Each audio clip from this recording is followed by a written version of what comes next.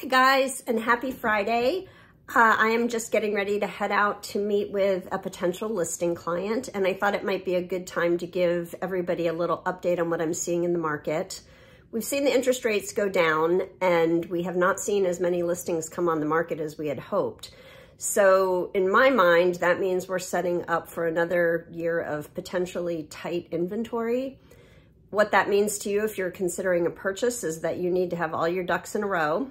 You need to meet with a lender, get pre-approved. You need to have great representation, get a realtor. And this would be true if you're buying out of state, out of country.